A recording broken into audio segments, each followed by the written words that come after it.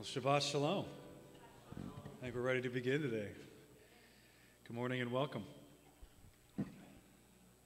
This week's Parashah readings, hot mic, Bahar Bechuotai, comes from Leviticus chapter 25 and 27, the last chapters in the book of Leviticus. This Torah portion this week begins with God listing out all that he will do for his people who follow his commands. On Sinai, God communicates to Moses the laws of the sabbatical year.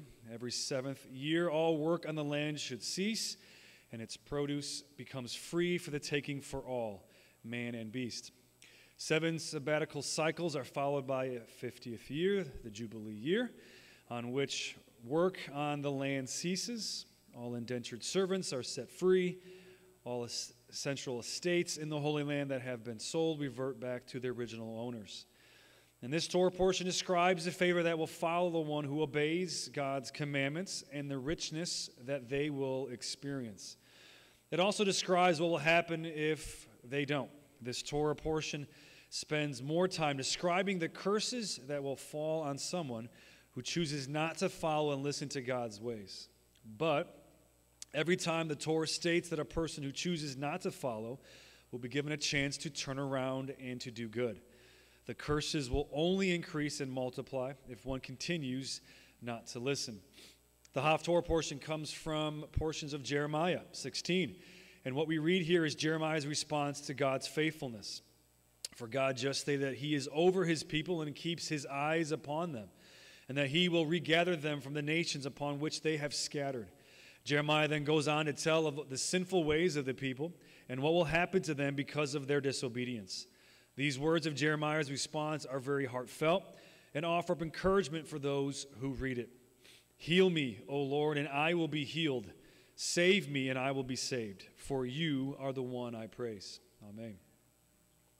The Brit Hadashah comes from the writings of Paul in Galatians and again deals with the concept of slavery and that of restoration only from a different perspective. Paul, like in most of his writings, is dealing with the battle between the spirit and the flesh.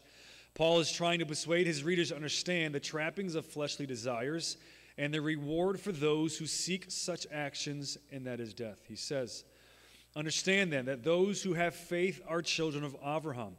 Scripture foresaw that God would justify the Gentiles by faith and announce the gospel in advance to Abraham. All nations will be blessed through you. So those who rely on faith are blessed along with Abraham, the man of faith. And those who live like this will not inherit the kingdom of God, who choose evil. But those who live by the Spirit are set free from the law of sin and are restored to the right standing with God. So if we walk by the Spirit, God's blessings will surely pour into our hearts and in our minds, and we shall enjoy a full and fruitful life. Even today on this very Shabbat, there is more fullness of God that we can experience if we are willing to relent from the desires of our flesh and accept and want his desires. If we lay down our burdens and if we ask for his guidance, his word promises that we shall experience the helping hand of God. We are to stand firm in the freedom that we have received from Yeshua and not burden ourselves again with the yoke of the slavery of sin. This week's Psalms readings comes from Psalms 112. It says, "Praise the Lord. How blessed is the one who obeys the Lord, who takes great delight in keeping in his commands.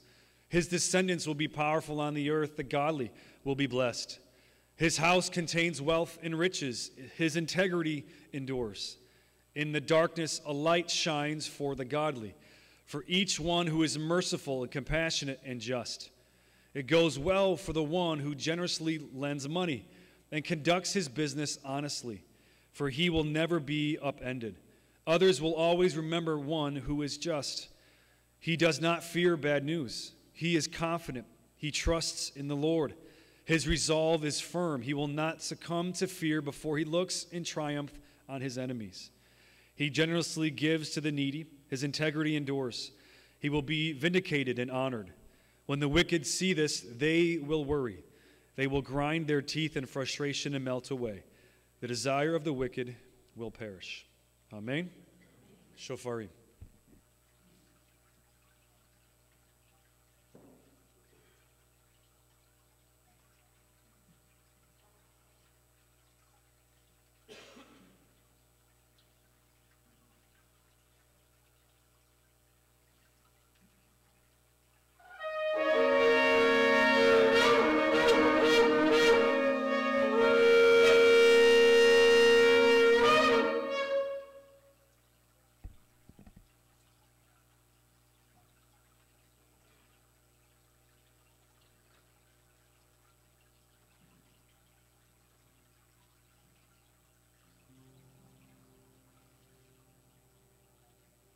praise you, praise you, praise you, Yeshua. Heavenly Father, I pray that you would look down upon us, Father, on this people, Lord, and that you would see a people that are obedient, Father, and that are listening. Lord, I pray that you would turn your ear towards us this morning, that you would hear us when we're praising and worshiping you, that you would see our hearts, Lord God, and see how much we love you. Heavenly Father, I pray, Father, this morning for your anointing to fall in this place. I pray for every need to be met this morning. I thank you, Lord God, that you forgive us of all of our sins and that we are pure in your eyes. Heavenly Father, I prayed this morning for those that can't be with us because they're sick. I ask you, Lord God, to pour out your anointing of healing upon them, that you would touch those, Lord God, that have been put on the prayer chain this morning, and that you would meet every need. And Lord, those that are sick this morning, Lord, I just thank you that your anointing is with them right now, and you're touching their bodies right now. In Yeshua's name. I know that you have given us names, Lord God, of people that need touched. I thank you, Lord God, that you have given your command, Lord God, your command to heal these people, this little child, Landon, Lord. I pray right now for him. Father, he needs touched. He needs touched, Lord.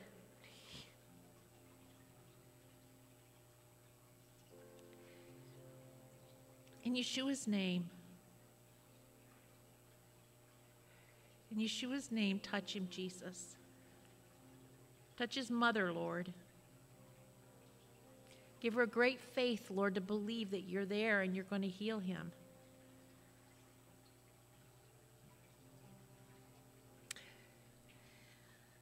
Lord, this is a season of planting, Lord, and I know there's many people that have been planting seeds, Lord, in people's hearts this week. I pray, Lord God, that those seeds would grow. I thank you for the opportunities that you're giving all of us, Lord, to be witnesses for you, and how you've given us that mandate, Lord, that we are to go out and share the gospel. So, Lord, let those seeds just grow into great trees, Father. Let them be watered. And Lord, as the word comes forth this morning, I pray for your anointing upon the word, Lord. I ask, Lord God, that it would feed our souls and our spirits and our minds. I pray, Lord God, in the name of Yeshua, that we would sing praises unto you that would sound glorious to you. Have your way in this service. Touch every single person. Touch Denny's nerve in his hand, Lord. I pray, Father, that you would heal that nerve. I thank you, Lord God, that you are more than able. You are the great physician, Lord God. So touch him today, Lord, in Jesus' name, in Yeshua's holy, holy name. We thank you and praise you for everything you're going to do this morning. In Yeshua's name, amen. Let us stand together. For how lovely are the tents of Jacob and the dwelling places of Israel. Matovu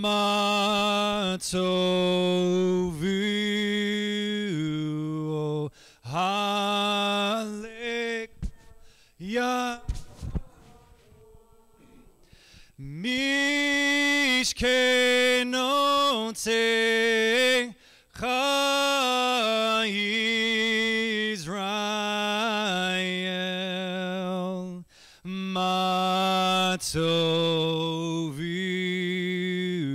Oh, Halecha Yaakov Mishkenotze Israel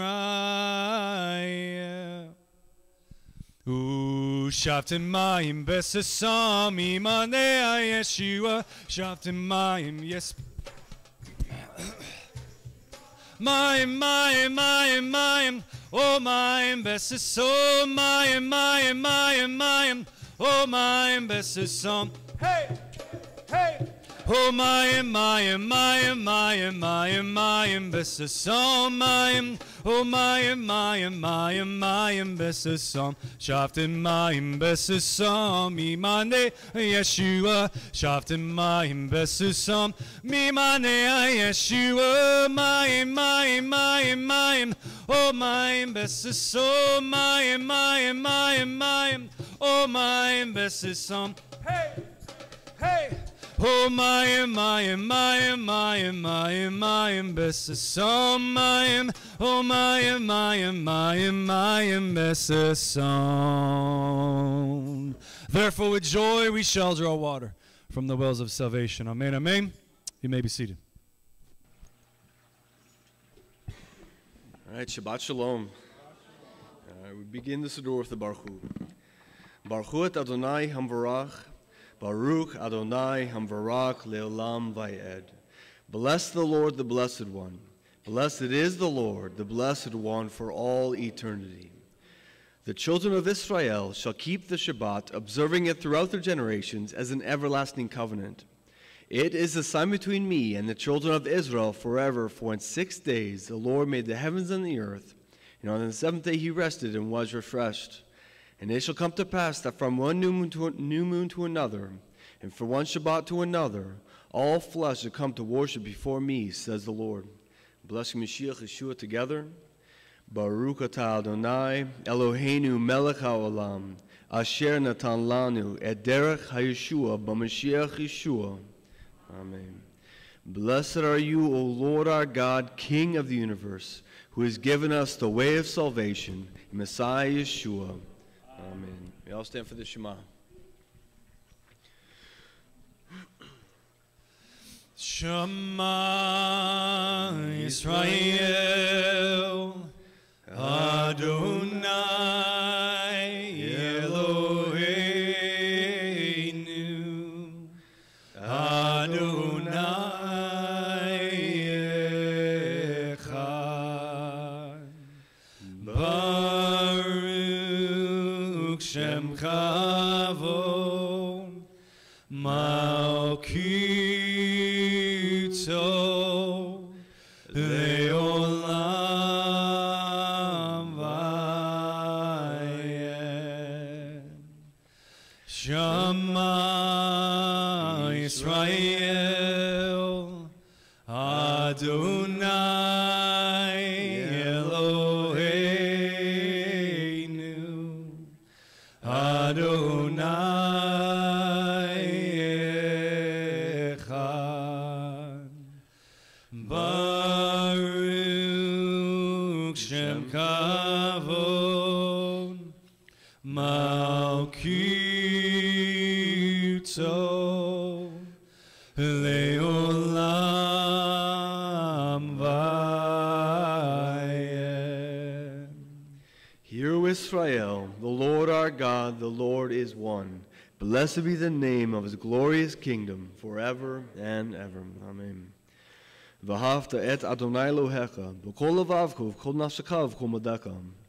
V'hayu hadvarim ha'ele asher anoki mitzavka hayom al levavecha. V'shir natan leveneka v'dabarta bam b'shivtka beveteka uv'letka v'aderek u'shapka u'kumeka u'kshartam li'olta e'adeka. V'hayu letufot bein nenecha u'ktatam azot betecha u'visharecha. And you shall love the Lord your God with all your heart, and with all your soul, and with all your might. And these words which I command you this day shall be upon your heart. You shall teach them diligently to your children, and shall speak of them when you sit in your house, when you walk by the way, when you lie down, and when you rise up. You shall bind them for a sign upon your hand, and they shall be as frontlets between your eyes. You shall write them upon the doorposts of your house and on your gates. V'ahavta d'reacha kamoka, and you shall love your neighbor as yourself. Amen. Blessed are you, O Lord our God and God of our fathers, God of Abraham, God of Yitzchak, and God of Yaakov, the great, mighty, and awesome God, the most high God who bestows grace and creates all. and remembers the kindnesses of the fathers, and brings a redeemer to the children's children for his name's sake with love. O King, helper, Savior, and shield, blessed are you, O Lord, shield of Abraham. You are eternally mighty, my Lord, the resurrector of the dead are you, abundantly able to save, who sustains the living with kindness, resurrects the dead with abundant mercy, supports the fallen, heals the sick, releases the confined, and maintains his faith to those asleep in the dust. Who is like you, O Master of mighty deeds, and who is comparable to you, O King, who causes death and restores life and makes salvation sprout?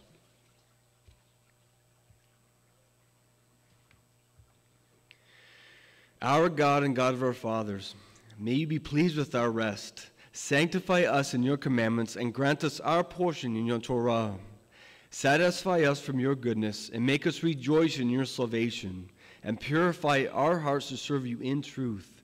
In love and favor, O Lord our God, grant us a holy Shabbat as a heritage in Israel, who sanctifies your name, rest therein. Baruch atah Adonai, Mekadesh HaShabbat. Blessed are you, O Lord, who makes the Shabbat holy. Magnified and sanctified be his great name in the world which he has created according to his will. May he establish his kingdom during your life and during your days and during the life of the whole house of Israel, even swiftly and soon. And all say, Amen. Let his great name be blessed forever and to all eternity. Blessed, praised, and glorified, exalted, extolled, and honored, magnified and lauded be the name of the Holy One. Blessed is he, though he be high above all blessings and songs. Praise is the consolations which are uttered in the world, and all say, Amen. May he who makes peace in his high places make peace upon us, upon all Israel, and say, Amen. Yitkadal v'yitkadash merabah. B'amad v'yirkyoche v'yalnik malkote b'chai kon v'yomon kon v'chai dekol b'et Israel b'agalav v'zman k'ri v'imru. Yesh merabah mevarak le'olam olmei olmayam. Yitbarak v'ishtapak v'tpa'ar v'mamam v'yitnaseh v'tadar v'taleh v'talel shmir kudushabrichu. Li'alamin korbakata v'ishrata tushbakata v'nekemata da'amiram b'ama v'imru.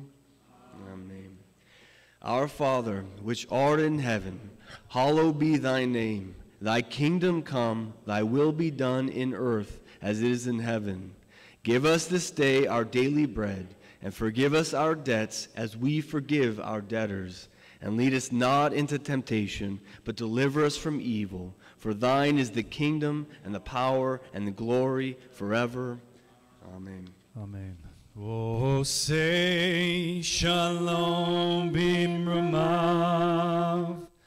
huya say shalom aleinu, ve'acho Yisrael, v'imru, amen. Oh, say shalom bimramav, huya say shalom aleinu, ve'acho Yisrael, v'imru, amen. Yaseh shalom, yaseh shalom, shalom aleinu, v'acho Yisrael. Yaseh shalom, yaseh shalom, shalom aleinu, v'acho Yisrael. Yaseh shalom, yaseh shalom, shalom aleinu, v'acho Yisrael. Yaseh shalom, yaseh shalom, shalom aleinu, v'acho Yisrael. May he who makes peace in high places make peace for Israel and for all mankind, and say, Amen.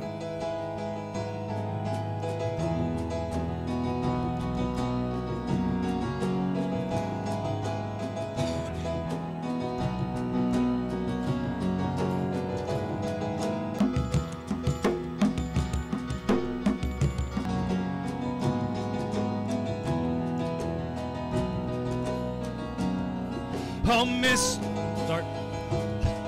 Oh, wonder and awe surround you, Lord. Oh, glory and fire light the way. And day after day, the heavens proclaim. Holy One. Wonder and awe.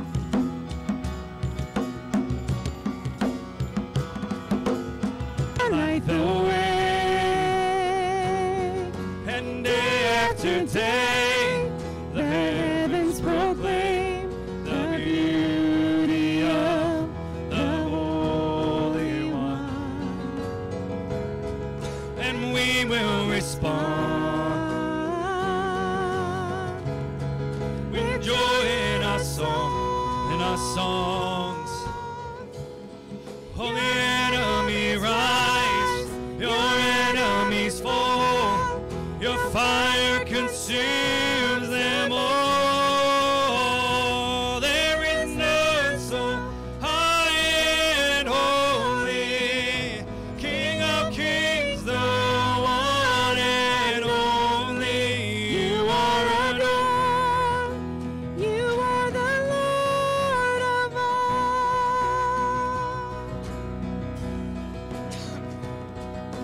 Mysteries unknown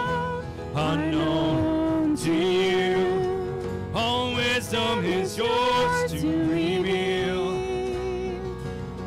You hold in your hands the days of all men. All life, all breath is yours to give. And we will respond with joy in our songs. Your enemies rise, your enemies fall, your fire consumes them all. There is none so high and holy, King of kings, the one and only. You are adored, you are the Lord of all. There is none so high and holy, King of kings, the one and only. You are adored, you are the Lord of all.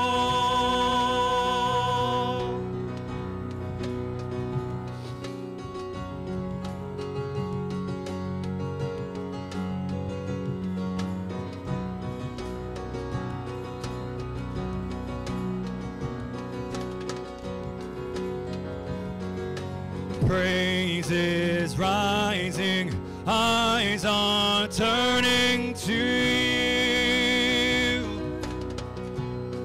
Oh, we turn to you.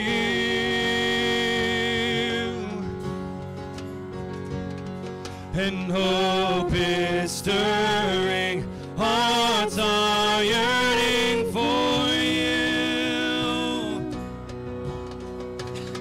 We long for you. And when we see you, we find strength to face the day. And in your presence, all our fears are washed away. They're washed away. Yeshua, Yeshua, you are the God that saves us, worthy of all our praises. Yeshua, Yeshua, come have your way among us. We welcome you here, Yeshua.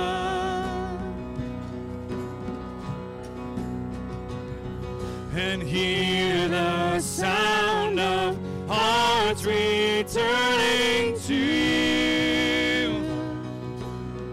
Oh, we turn to you.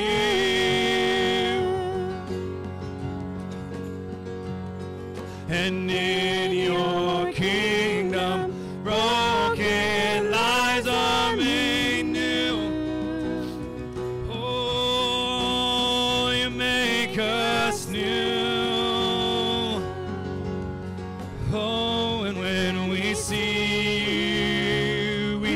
find strength to face the day, and in your presence, oh, all our fears are washed away. They're washed away. Yeshua, Yeshua, you are the God that saves us, worthy of all our praises. Yeshua, Yeshua, come have your way among us. Welcome you here, Yeshua, Yeshua, Yeshua, you are the God that saves us, worthy of all our praises. Yeshua, Yeshua, come have your way among us. Welcome you here, Yeshua.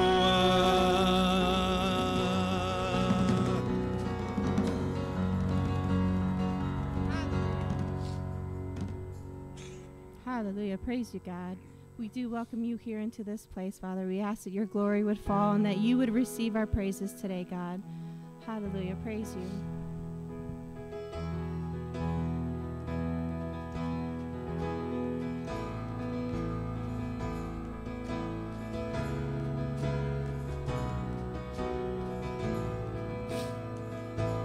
He is our faithful Father, calling us out of the dark.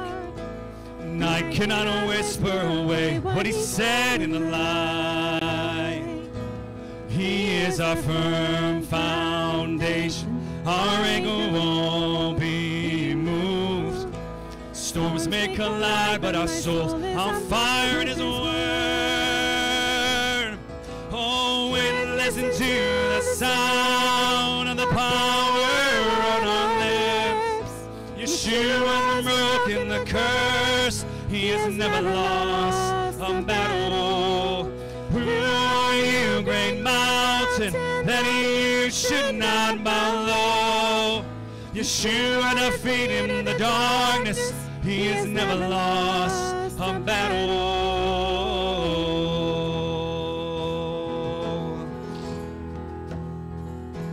He is the only healer, his love will never fail.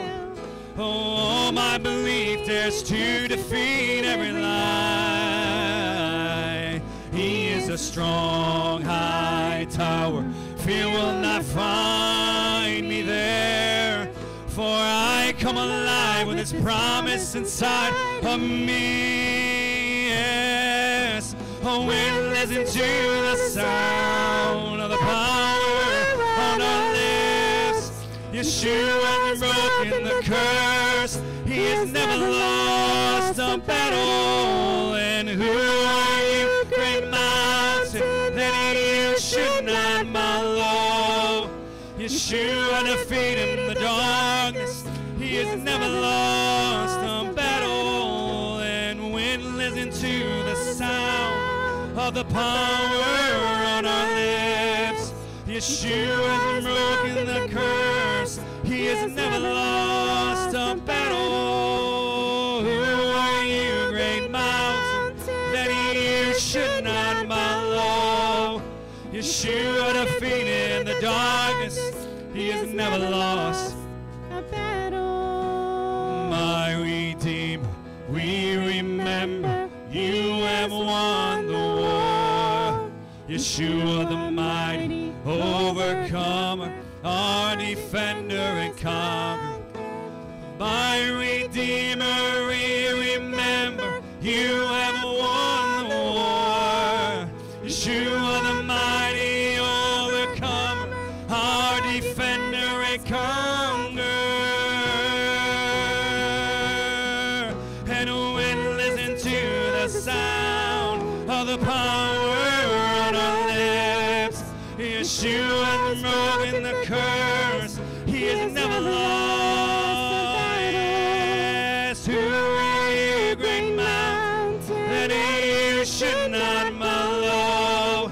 Yeshua defeated the darkness, he has never lost a battle. And listen to the sound of the power on our lips. Yeshua has broken the curse. He had never lost a battle. Who are you, great mountain? Then you should not be moved. Yeshua defeated the darkness. He has never lost a battle.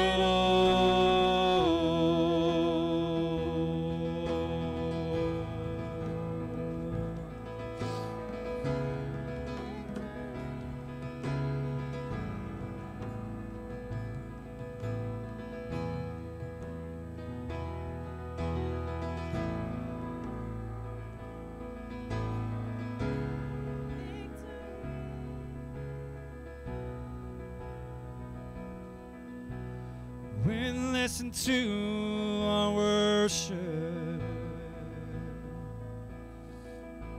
Yeshua, he never loses. Oh, who are you? Oh, mountains move.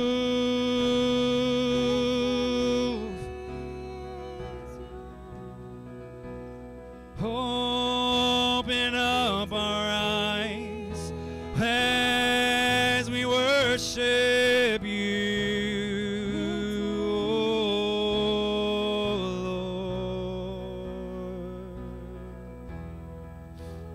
Lord. Open my eyes, I want to see you.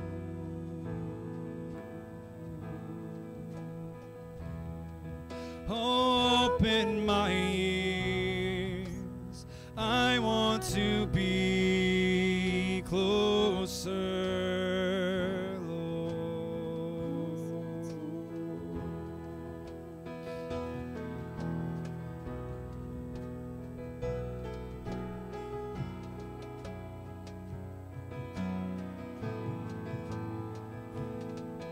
And Savior of my soul, I worship you as God alone. Greater love has made a way to you.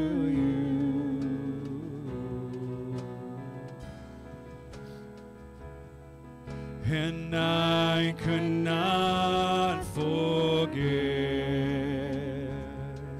the moment I in faith confessed, for my sin you died and rose again.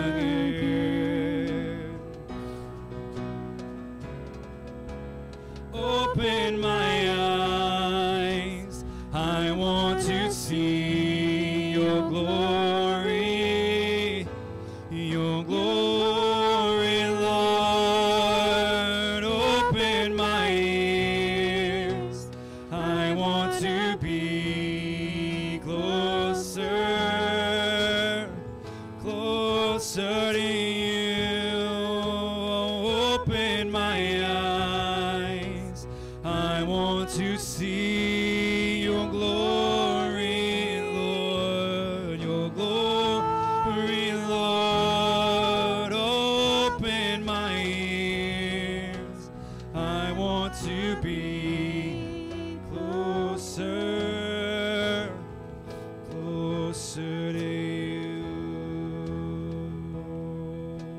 Here I am again. I find my strength in drawing near.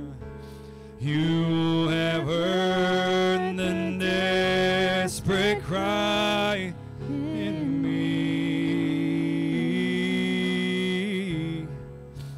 Open our eyes, for we want to see your glory, your glory, Lord. Open our ears, we want to be closer to you. Open our eyes, Lord. We want to see your glory, your glory, Lord. Open our ears.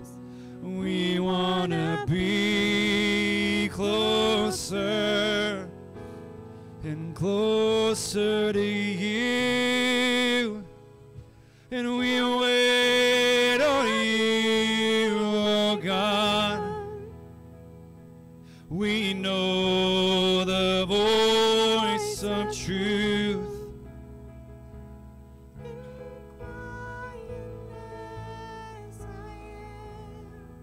Oh, and on and as we worship you, Lord, we understand the cross and the sacrifice you made, and we know the voice of truth. In your quietness we are in awe,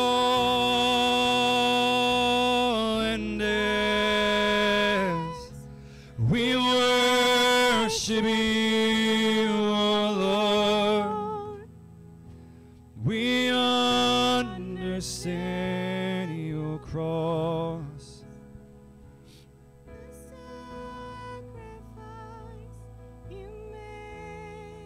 Come open our eyes, Lord. We want to see you.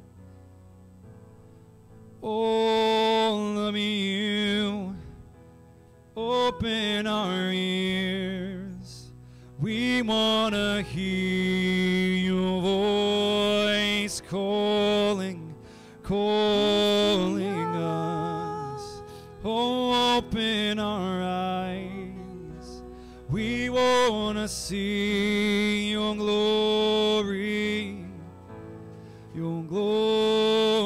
Lord. Open our ears so we can hear you.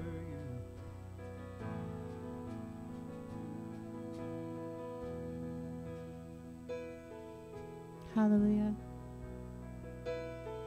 Praise you, our King. Praise you, our God. God, we seek you right now. Father, we hunger and thirst for more of you. Lord, the more we receive of you, the more we fall in love with you, and the more desperate we become for you. And God, we just ask that as we worship you, as we bless you, Father God, that you would receive our praises, that you would inhabit our praises, oh God. Today our desire is to please you, to make you happy. Father, thank you for this day that you have made. Thank you that we can come into your house and worship you. Thank you that we can come and rest at your feet. Open our eyes today to see all of you. Open our ears to hear your voice of truth. Speak mightily today from your throne room. We just love you so much, God, and we praise you for who you are. Thank you, Father, for your spirit. Thank you for your word. Thank you for Yeshua, Father, who died on the cross for our sins and made a way back to you. You are so precious to us, and we just surrender ourselves to you today. In Yeshua's name we pray. Amen.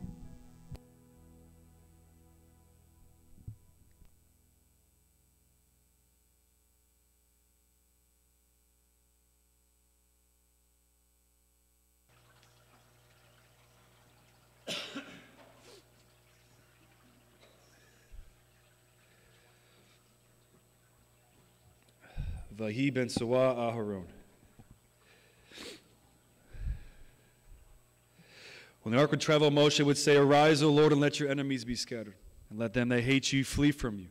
For out of Zion shall go forth the Torah, and the word of the Lord from Jerusalem. Blessed is he who in his holiness gave the Torah to his people, Yisrael." Yamod Yuel, ben Avraham la Torah.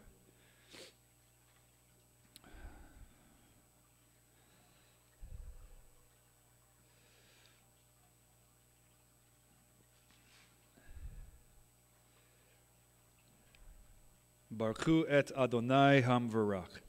Baruch Adonai Hamvarach leolam vayed. Baruch atah Adonai Eloheinu melech haolam. Asher bakar binu mikol hamin. Vinatan lanu et Torato. Baruch atah Adonai notain ha-Torah. Bless the Lord, the Blessed One. Blessed is the Lord, the Blessed One, for all eternity. Blessed are you, O Lord our God, King of the universe, who has chosen us from all peoples and given us his Torah. Blessed are you, O Lord, giver of the Torah. Yiladim.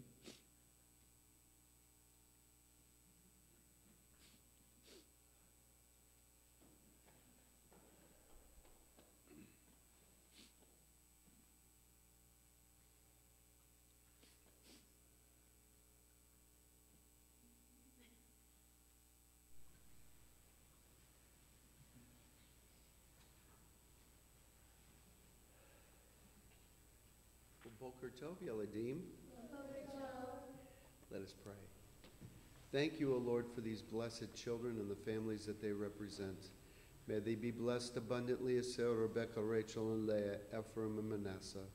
Lord, I ask that a hedge of protection be placed around each and every one of them, keeping them safe, keeping them from harm's way. Lord, as they grow physically, Lord, spiritually, we ask that they're drawn near to you. They realize who you are, Yeshua, and they receive you as their Messiah.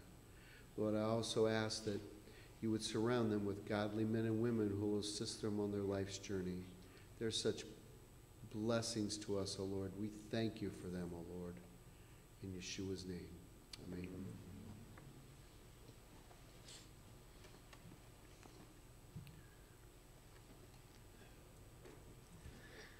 ודבר אדוני אל משה בהר סיני לאמור, דבר אל בני ישראל ואמרת עליהם כי תבואו אל הארץ אשר אני נותן לכם, ושבת הארץ שבת לאדוני 6 שנים תזריע שדך ו6 שנים תזמור כרמך, ואספת את תבואתה.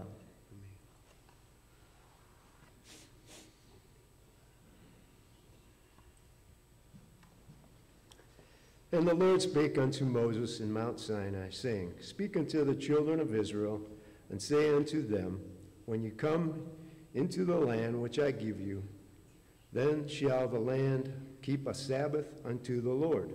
6 years thou shalt sow the field, and 6 years thou shalt prune thy vineyard, and gather in the fruit thereof. Amen. Amen. And it's hard to believe that we've already come to this point of the Torah, but we are finishing the book of Leviticus. And we've gone to the 4th book already, Bamidbar, Numbers. And so altogether we say, Chazak, Chazak, V'nit Chazek, be strong, and let us be strengthened. Amen, amen. Baruch atah Adonai Eloheinu melech haolam, asher natan lanu toret emet, v'chayei olam natah bechotenu. Baruch atah Adonai notain ha-Torah. Blessed are you, O Lord our God, King of the universe, who gave us the Torah of truth and has planted eternal life within us. Blessed are you, Lord, giver of the Torah. V'zot ha-Torah asher sam Moshe lifnei b'nei Yisrael, al pi Adonai biad Moshe. And this is the Torah that Moses placed before the children of Israel at the command of the Lord through Moses' hand.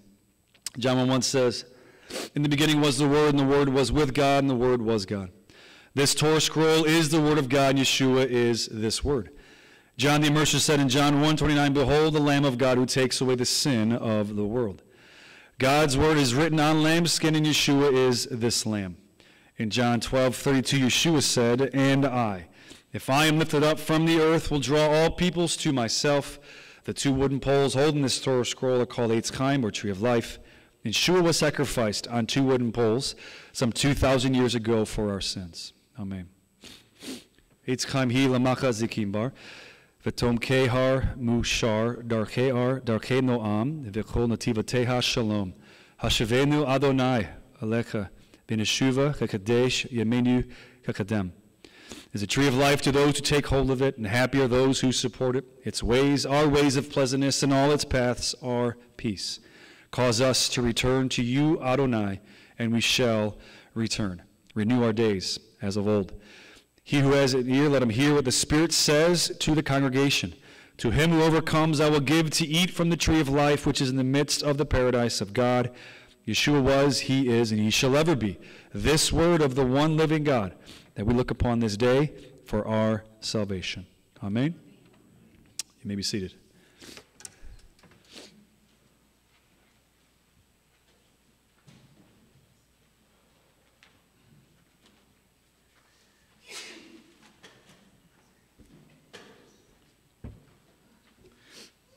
Shabbat Shalom. Happy Mother's Day weekend.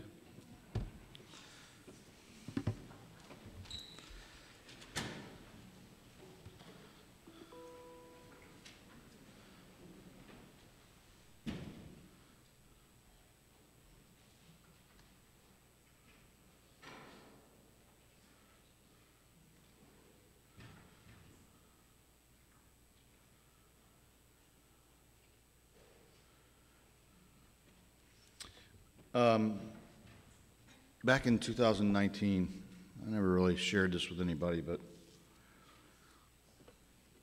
I felt really, I kept feeling like something dreadful was going to occur. You know, I couldn't get over the feeling. It was overwhelming. And even to the point where there were times that, you know, like I felt the same way with like when I had a panic attack. Like I've had panic attacks in the past and deal with anxiety, mostly because of my personality. I'm prone to it because I'm type A and my mind goes 300 miles an hour. So I create panic in my own head. But I remember in 2019,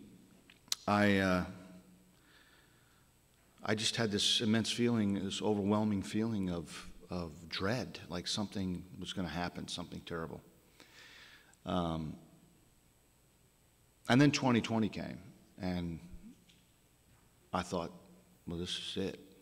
And I told my wife, we were laying there in March of 2020 in our bed watching the television and watching everything close down and hearing what they were saying. And I told her, I remember like it was yesterday, plain as day, that we will never be the same again. We will never be the same again. And she said, what do you mean? I said, everything's different. It all changed right now. It shifted. Everything's different. I know it. And I felt that was what I was feeling, like this shift. And I wasn't sure what that shift was. You know, it was definitely a spiritual experience. I was definitely going through a spiritual experience. And if you live your life in the context of, you know, you want to follow God, you want to keep His commandments, you want to honor Him in your life, and you do your best to do that. And, you know, at the same time, you're still battling in the flesh because you're physically here.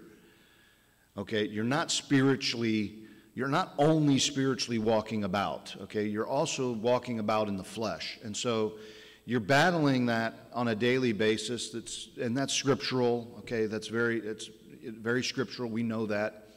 So you think to yourself, all right, I'm here in this I'm feeling this way spiritually, but I feel like what I'm feeling in the spirit is going to happen in the flesh. I feel like there's something that's going to physically change. The world is going to physically change. Some sort of disaster is afoot. And so we get there, 2020. I tell Tasha, I said, look, we're never going to be the same. The world is never going to be the same. Everything changes from here on out. Everything's different. And I felt still very gloomy, okay, very, you know, I wasn't as positive as others were. I mean, there were people out there just screaming and yelling about how great things were going to be. And even now, I mean, if you watch things, they're thinking that the world is in this great shift. And we're shifting towards something even greater than we've ever experienced. And I don't necessarily, follow suit with that, right? I'm not falling into that camp. I'm not falling into the camp that everything's going to hell in a handbasket either. Because everything's going exactly where God wants it to go. The difference is understanding what God wants and what you want. Understanding the purpose that God is trying to create around you versus the purpose that you desire in your own life. Now, I think that when we feel things in the spiritual, a lot of times we're not feeling them for ourselves, per se. We could be feeling them for the body, the total body. And I think that, that's what I've been feeling for months and years. And I've been experiencing for years this groaning. And hurry up, bud, get back there. What are you doing? Get going. Run. We've been experiencing this groaning, and I think it's for the whole body. I don't think it's just for me, but I think God puts us, when we are seeking his face, he'll put us in positions where we actually are feeling the transition that he's trying to create. And I sit here and I think about the last couple of weeks. I've been thinking about being warriors, battle. And there's a song that I was listening to about how the battle is already won. And sometimes when you go against an army or force, a great force, you look at it and you say, okay, well, this great force right here has already won the battle. They're going to go against this force, but this great force has already won the battle because you can predict it just by the sheer mass and volume of ability that this force has. You're just saying to yourself, the battle's already won. But it's interesting because it doesn't stop the warriors in the battle from getting dressed for battle. Even though they've won the war, they still get dressed for battle. They still put on their armor. Now imagine not our current military situation, okay, but imagine back in the day when they had, breastplates, and they had helmets, and they had swords and shields and spears. Picture this in your own head and say to yourself, these are warriors. I mean, and you picture warriors that way. When I think of a warrior, I don't picture a guy in a camouflage uniform. If someone says warrior to me, I immediately picture a gladiator. Okay, I don't think of a guy in military camouflage, and a duty belt, that's going to go to war. Maybe, you can picture a Navy SEAL who's all decked out in his gear and his weapons and stuff, but I never do that. I never picture that. I always picture a shield and a sword and a breastplate and a helmet when I think of a warrior. And when I think to myself and I tell myself, you need to wake up and be a warrior today, I don't picture myself with my AR and my pistol. I picture myself with a sword and a shield. And so I come to this place where I'm looking at this battle, and yes, there's a battle in the spirit that's huge right now. It's going on. It's been going on for years.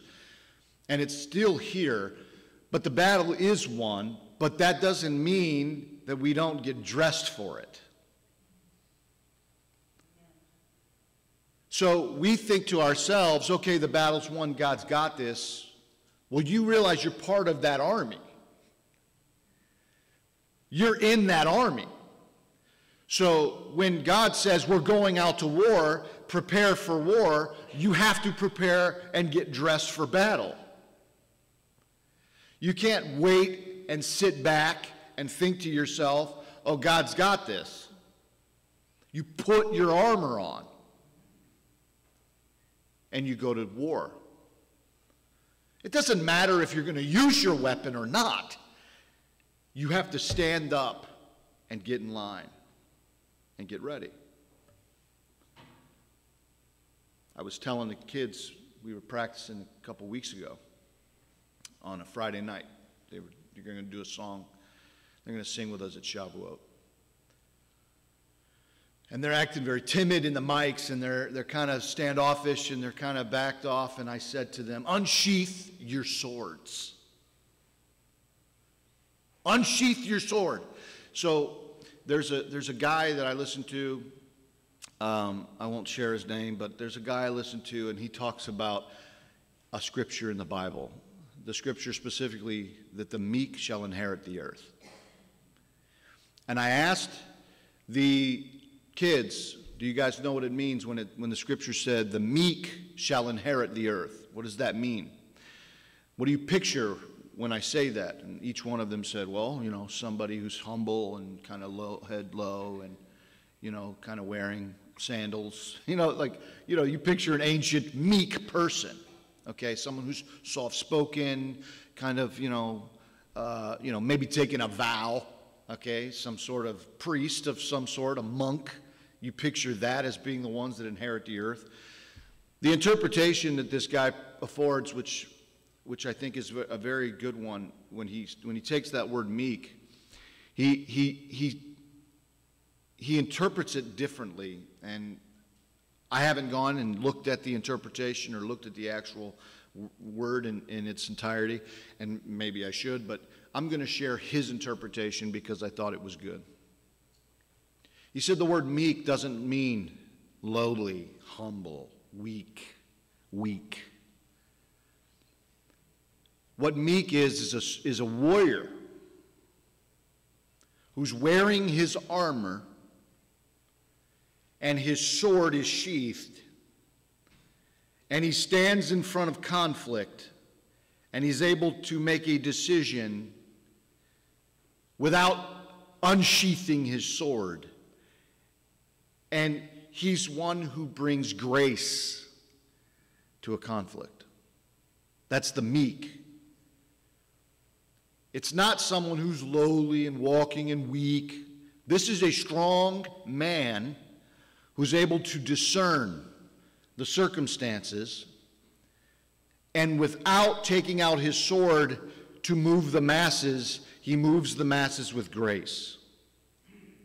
Because historically, leaders in the world use swords and warfare to control people. He's saying that the meek will use grace and peace, but yet have an established stronghold of strength that people see, and they'll inherit the earth. And I thought to myself, that's beautiful, but there's a day when the meek are going to be told to unsheath your sword. It's time for battle against the real enemy. The real enemy is in the spirit. The real enemy is not in the flesh. The real enemy is in the spirit. And so when we go to war, there are times we have to unsheath our sword. And what is our sword? It's the Word of God. You fight the battle with the Word. Yeshua was in the wilderness, and he was fasting, and he was being tempted by every temptation you could known to man. And what was going on? Yeshua was speaking back the Word. He was using the Word to defeat the enemy, even though the enemy was coming at him very strong and was enticing him and telling him he was going to give him everything. You're hungry. Take this stone and turn it into bread. You're the Son of God. You can do that. You can just make it happen. Man doesn't live by bread alone, but by every word that proceeds from the mouth of God. I'm going to use the Word of God to defeat you when you tell me those things. Why? Because I'm on a mission. And you're interfering with my mission by trying to tell me to stop my mission, my purpose. The moment Yeshua would have turned that stone into bread, he would have lost his mission. His mission would have failed. God would have had to use another. Look at all these kingdoms. I'll give them to you. I'll give them to all of you. I'll give all these kingdoms to you if you just bow to me, worship me. Can't have any other gods. I have no other gods before me. We have gods in our lives that God is trying to destroy, idols that God is trying to destroy in our lives. We may not recognize those idols. We don't recognize them because we've normalized them. They're normal to us. The way we think, our minds, the way we see things, the way we view the world isn't in the spiritual, but it's in the physical. Those idols have to be destroyed so that God can raise you up. The question is, what does it mean for God to raise you up? Immediately when you think to yourself, God, raise me up, what are you envisioning? You're envisioning things that are in the physical. God, make my name great among other people. The Word of God says that He will make your name great. Whose name is He making great? What people is He making great their names? What kind of people? Probably not the ones that are asking for it. Probably not the people that are asking for them to make His name great. Lord, make my name great. Well, you're probably on the wrong path already if you're asking for it. The humble, the meek, the soldier that's waiting to be called on, sitting there waiting, his sole purpose is to serve the king. His sole purpose is to be the warrior for the king. His sole purpose in life is to do what the king bids. That's the person that God will call upon, and you have to be prepared to be called upon. You have to have your armor on every day. You have to wake up. You have to put it on. You put your breastplate on. You put your helmet on. You pick up your shield and your sword, and you stand there at attention and you wait to be called upon. The British troops that stand outside of Buckingham Palace, they're not fighting, they're not at war, but they're standing guard, waiting for something to happen. Most of the time, the things that happen are some guy standing in front of them, making fun of them, talking to them, trying to get them to move and laugh, trying to get them to do things, taunt them. Do you ever feel taunted by the enemy? Standing there in wait, standing there and waiting for God to call upon you. The enemy is taunting you. The enemy is telling you what you should or shouldn't be, what you should say, how you should move, touching you and prodding you and poking you and putting you into situations that are making you feel uncomfortable. But you have to wear your armor, and that armor happens in the mind. We have to overcome. The world around us is getting worse. Things are bad. I don't know what the leaders of the world are going to do. Okay? Because they're all together, by the way. I mean, love one or the other. They're all the same. They're all the same. They all have an agenda. There's only one agenda that matters, and it's God's. It's not his or theirs or ours or where we sit in life or what we want or how we want our life to be perceived or what we want to get out of life. It's what God wants for us and for the world. And ultimately, God wants to redeem us. In order to be redeemed, you have to be in a situation to be redeemed from. Okay, redeeming, you don't redeem someone out of perfection. You don't redeem someone out of peace. You redeem them from war.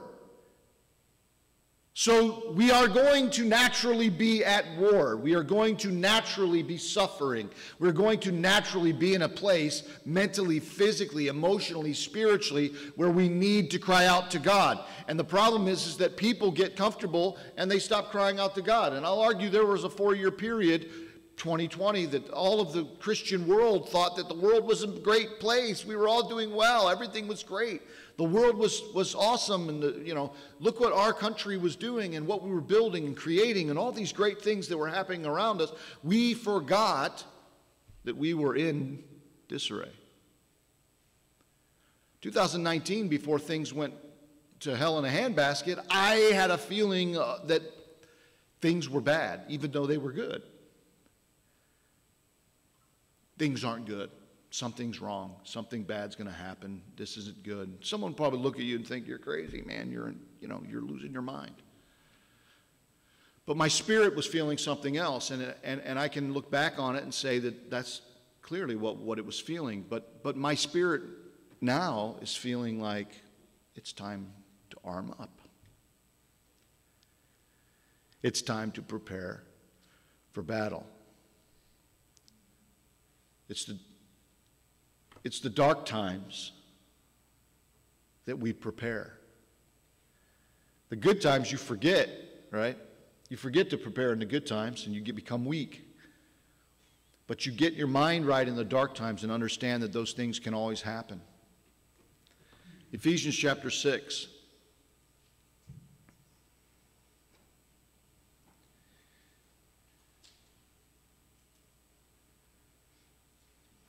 Pull it up here.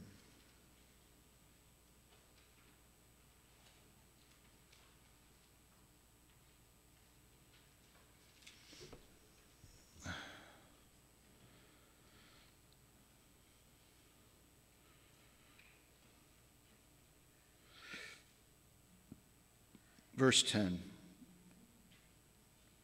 Finally be strong in the Lord and in the strength of his might. We have a strong God who can overcome every battle and every circumstance. And if we look at life in the spiritual and realize that he's got a plan and that we are his chess pieces, he's not made for us. We're made for him. The Sabbath was made for us, but we were made for him. This is a different way of looking at life. If you're made for him and you put yourself in a position where you say to yourself, Lord, whatever it is that you desire, I desire, your life changes, your mind changes, your eyes change. What you see changes. It's a completely different way of looking at life. Bad things will happen. They're not bad. They're meant. He meant it for something. Okay? That's not what weak people do, to be frank. There was a guy a long time ago, Jesse Ventura, who was a politician and a wrestler. He's famous for a quote. The quote was, Christianity is a crutch for weak-minded people. His belief is that Christianity is a crutch for weak-minded people. I'd argue that it takes a very strong-minded person to believe in an invisible God that is in control of all things that are around us, including the air, the wind, the earth, the birth of trees and people and all these things. It's a strong-minded person to believe in something that's intangible, which is separate from what science would prove. We have to have a strong mind to believe in what is not necessarily provable.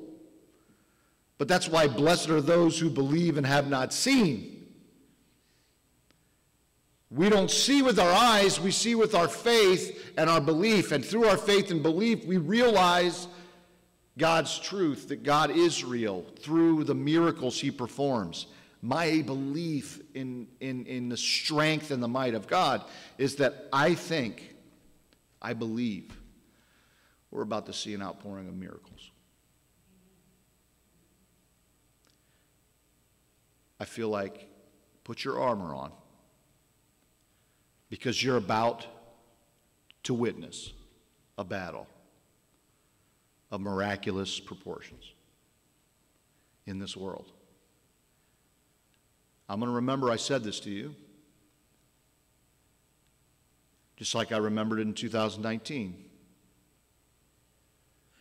what I felt. But you're going to view it. This small little group, you're going to realize it in your own lives, but not only in your own lives, on the global stage. We're going to see miraculous things happen. God is about to move in a miraculous way. And it could be so biblical that it's scary to us, that we are afraid of it. For instance, I see people online all the time talking about their experience, how they saw Yeshua in person, in a vision or a dream or an event, or they died and went to heaven and came back, and all these experiences that people have. And they act like it was like they wanted it. They were crying out for it. I'm afraid to see Yeshua in person right now. Like, I'm fearful of that. I'll get deep in prayer and I'll feel this presence that's so great. I'll even say, Lord, I'm getting freaked out right now. Like, I'll feel it. I'm not one of those people that feels like, I'm going to run into the arms of Daddy. I mean, this is what they say. They call Yeshua Daddy. There's songs that call him Daddy. I don't think there's anything wrong with it. Okay, I think it's great. My relationship with Yeshua is one of fear and trembling. I can't explain why. I don't know why I feel that way, but it's one of fear and trembling. It's also one of, I know who I serve. I'm humbled in his presence in a different way. It's like whenever you have, there's people that, let's say you grow up with your fathers, and say there's a lot of the different kids. There's different kids. So I have 5 kids. Maybe when they get older, one of them will say, I felt like it was easy to talk to Dad. I could go to Dad with anything and talk to him. But others would say, I had a hard time doing that, Like my sister Jennifer used to always come to me to go to Dad. She'd be like, hey, will you ask Dad? I'm like, why would I ask Dad? You go ask Dad. Well, you could talk to him better than I can. Why? It's a relationship in the mind of one of fear and respect versus one of, he's my homeboy, we rub elbows, and I can talk to him about anything I want, it's a different feeling, and I have a feeling when I get into God's presence, I'd love to see the things in the physical, right? I think that I would like it, but I also have a sense of immediately I'm down on my face. And I remember when I saw God in Israel in my dream. I physically saw him. And when I woke up, I couldn't raise my face because I felt his presence in the room still. I couldn't raise my face. I refused to raise my face. And I had to pee so bad. I needed to get up and go to the bathroom, and I was not getting up and going to the bathroom. And I was even telling myself, I'm going to go right here. It's a hotel. They'll clean it up. And then my sister wakes up, and she's like, what's wrong, Mikey? Because she hears me. I'm like, I just saw God. She's like, that's good. Go back to sleep. It's a different way of thinking about it, but I'll tell you, I'm feeling that feeling of we're about to feel an outrageous shift in the miraculous. And I don't know if you guys feel it or not, but I think it's time that you get into some prayer, if not.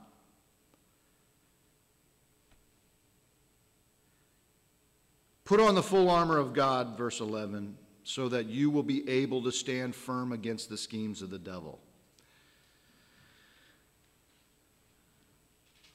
For our struggle is not against flesh and blood, but against the rulers, against the powers, against the world forces of this darkness, against the spiritual forces of wickedness in heavenly places. Do you think they knew something then that we don't know now? That our struggle's not against flesh and blood, but against rulers,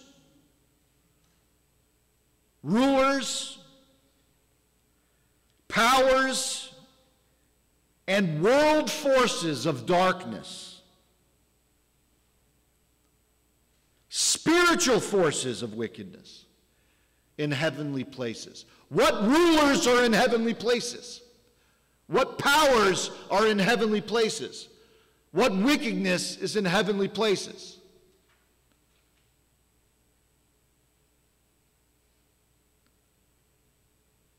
We don't see with spiritual eyes, we see with physical eyes. We don't realize that every bad thing that happens to us is not necessarily, it's not from God. God's not doing it, right? There's a sense of reward and punishment that comes as a result of following God's commands. But there also is a sense of following God's commands, and the evil one will attack you. You're his enemy. You are going to be attacked. And if you're not being attacked, good question. If you don't daily have to pull up your faith shield because something's going on, arrows are coming at you daily, then what's the point in God? If your life is good, what's the point in God?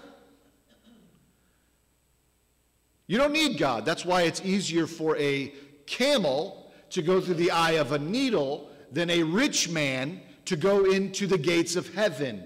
Your wealth, your riches make things easy. It's true. It's true. It's hard when, like we just, Tasha and I, we're crunching our lives and, changing things a bit. Her car completely collapsed, done, went on the fritz last Shabbat. We tried to start it. Nothing, blank screen. She got here, then it's gone, dead, completely gone. Same 2 days later, my truck, gone. But let me tell you a little miracle. We were at my parents' house after Shabbat. We were having dinner. We decided to let Eliana drive around the parking lot. They go over, and the car's done. Tasha comes over to me, and she's like, it won't work. I'm like, maybe it needs jumped. I'm like, that's weird. So I go over there, and it's not jumping because it's got lights. It's just it's just not working. The electrical system's completely dead. And I'm like, furious inside. And we're trying to get it fixed, and I'm just complaining to God because it's like one thing after another. It's nonstop. And, I'm going to have to spend thousands of dollars here, and I don't have thousands of dollars to spend. It's stuck here in the parking lot. I'm like, great, I need to get it moved. So my mom comes out. She sees I'm very frustrated. Culmination of events happen. I get to a point where I'm totally frustrated. My shield of faith has to come up. And my mom comes out. She says, give me the keys. I'm going to go over there, and I'm going to try to start the car. I'm like, Mom, you're not going to get the car started. It's dead. Like, what are you going to do, Mom? Like, I can't get you're not going to start the car. I'm just going to go over there and pray. I'm going to start the car. Like, whatever, here's the key. So my mom goes over there, and I'm not kidding you. She walks down those steps, and I said, God, I know you're going to start the car with her. I didn't tell her that, but it's a fact. I said, I know that you're going to do it. And, okay. And all of a sudden, like, I believed. I believed. I knew that she was going to get it started. Now, she didn't get it started. She just went over there, got in it, tried to start it, and nothing happened. Literally nothing happened. It was black. She tried nothing. Like I suspected. Then she sat in that truck, in that car, and prayed in tongues. And the engine started on its own. But there was nothing on the screens. The interior of that car was not on. The only thing that was on was the engine. And then I hear, me, me, me, me, me, me. And I'm like, here we go. And I knew it. I literally knew it. I was sitting over there, and I said, and when I heard her beeping, I'm like, yeah, well, I already knew you were going to do it. So I go over, I get in it. There's nothing. There's no screen. Okay, so I obviously the first position's reversed, so I put it in the first position, and I take it, and I get it to my house. And I back it in so that I can get it towed to the dealership. I back it into the driveway and literally turn the car off, and guess what? I tried to do it again, nothing. I tried the next day to do it again, nothing. I tried 4 or 5 times on Sunday, nothing. Monday, nothing. Just to get it to my house. God did that, just to get it, and then Mom comes up to the porch, and I was not in a talking mood, and, she says, God did that for you, Mikey, so that you could see that he sees. And I didn't tell her, I already know. I already know. He told me you were going to get it started, and I just don't want to tell you right now because it's irritating. But it's a miracle. It's a miracle. God sees. God knows. And he's in control. When we can rest in his providence, when we can rest in knowing that every step is necessary, every action, everything we receive, everything we put out is necessary, then God can start to really move in you. Everything you've done in life, everywhere you've been, every person you've met, every communication you've had, every problem, every good thing has been for his purpose.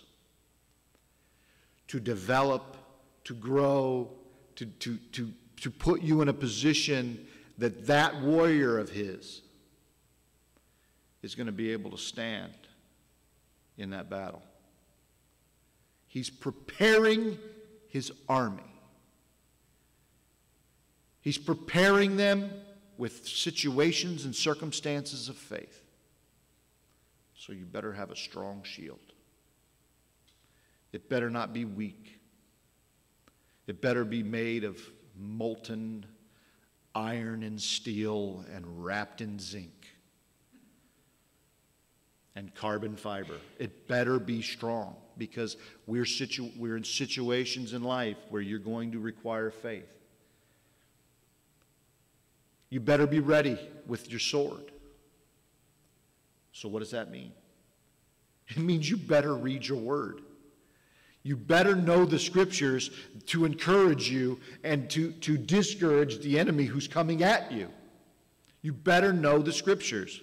If you're not reading the Scriptures, if you're not asking Him for your word, and it's not just hearing them, by the way. It's not just listening to people tell you the word. It's you studying it, and you understanding it, and you putting into perspective, and you coming up with what God is using that Scripture for, so that when you come into situations in life, you're able to take the Scriptures God gave you and use them in situations that matter.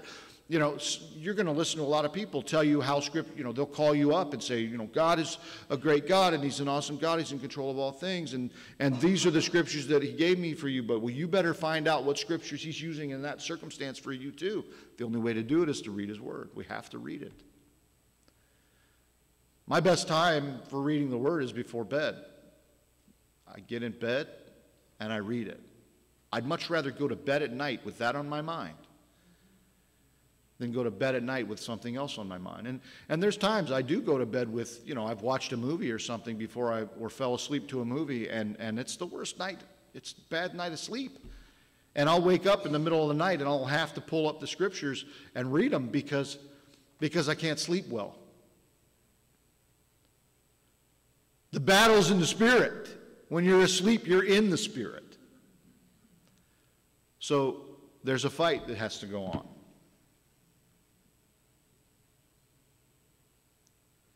Therefore, take up the full armor of God so that you will be able to resist on the evil day, having done everything to stand firm.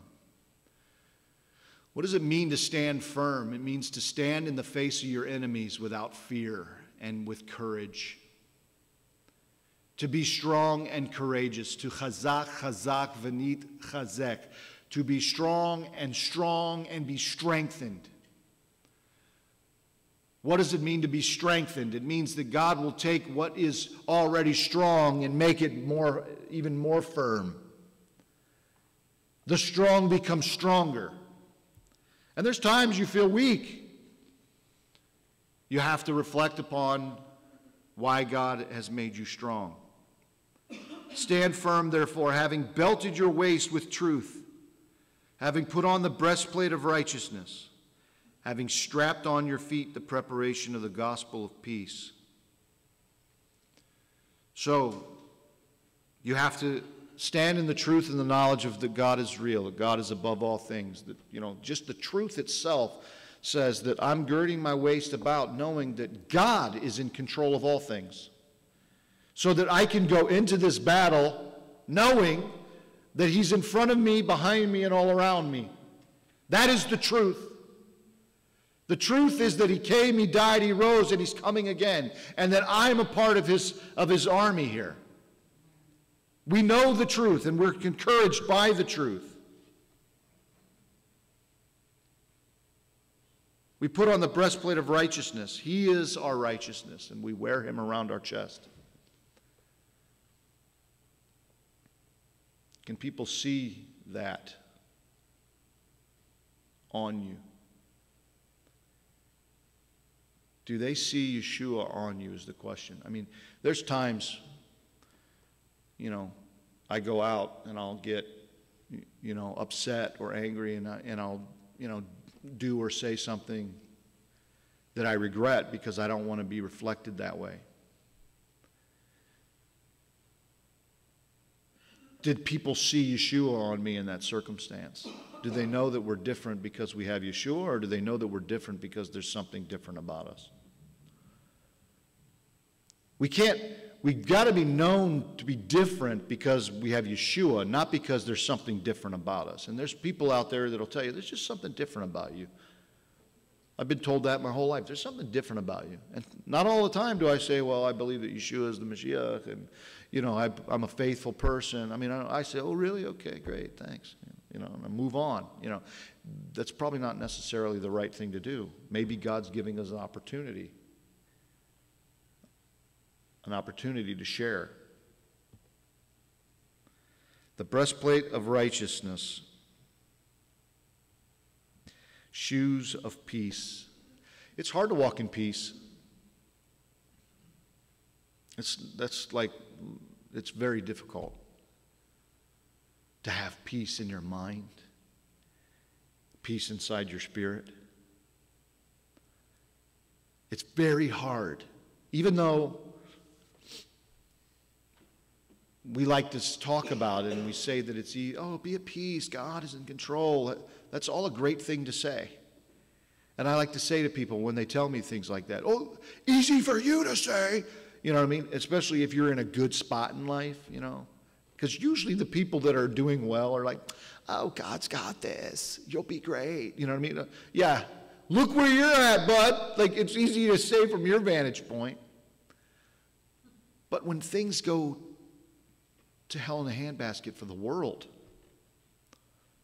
at what peace are you going to walk in? You have to come to a place where no matter what happens around you, no matter what distraction, no matter what scheme of the devil, no matter what arrow flies your way, you're walking on the path that you're on in perfect peace, knowing and believing. Like last week, I was not at peace, and my mom was walking down the steps. The only thing that I was at peace to know was that God was going to start that car. I knew it inside my head. I knew God was going to start the car, and it was going to encourage my mother's faith. It didn't need to encourage mine because I already knew he was going to through her. I was at peace to know that was going to happen, but everything else was still storming inside of me. Okay, great. Thanks for starting the car. Thanks for letting me get home. But this, but that, but this. We have to be at peace in the whole situation. We have to be at peace with all of it. And that's hard. But it's necessary. And that's part of your military training. That's part of the development to be part of the army of God. You can't live a life without learning to be at peace. Yoav is mad because some of these kids, whichever ones, we'll have to find out and spank them, but they unraveled his rope on his thing. It got all unraveled and it's all hanging there. Be at peace, my brother. But it's a good example, right? Even the littlest things in our life could take peace from us. I'm standing back there. I recognize that he was upset about something during worship. And I'm just using you as an example because you're a child of Israel. And we have to use us, right? The whole Bible's about it. We can get in a situation that can throw us completely off the ramp. We can't be off the ramp. We have to be at peace. Even the little things can take us into a state of war. Even the little things, but if we can focus on God and say, Lord, why are you doing this? What are you doing? And just stay focused. All the stuff around us are going to be all right. We're going to understand it. We're going to be able to withstand it. The shield, the spirit of the sword, the belt of truth, the shoes of peace. That shield of faith, it says to take it up, with which you will be able to extinguish all the flaming arrows of the evil one. Just that mere... This doesn't say that you're going to be able to block them. It says that you're going to be able to extinguish them. That fire is gone. Faith controls what you allow in to your life. Faith controls, the level of your faith controls the level of the enemy that is in your life.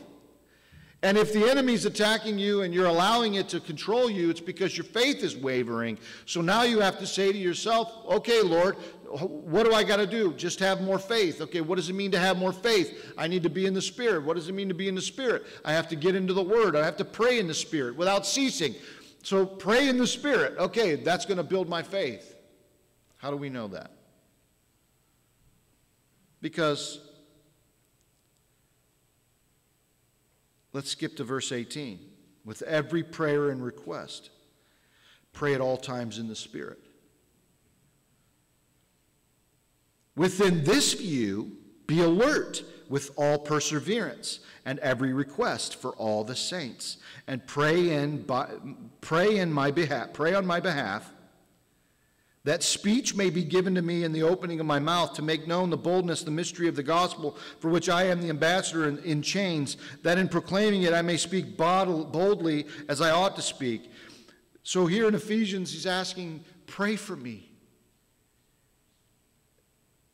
Would you think that he would ask to pray for me, that I'd be bold? He's having fear to be bold. He's asking for prayer. Pray that I'm bold enough to say what I need to say, that I'm the ambassador of Christ. Pray for me that I have that boldness to say what I need to say, to be who I need to be in the time that I need to be it. That's the same thing we need to do. We need to ask God to give us the strength to be the person that we need to be in the time that we need to be it. Put on our armor and not allow the enemy to steal from us joy, happiness, peace. Why? Because we serve a mighty, mighty God. It is God's intention that you do well.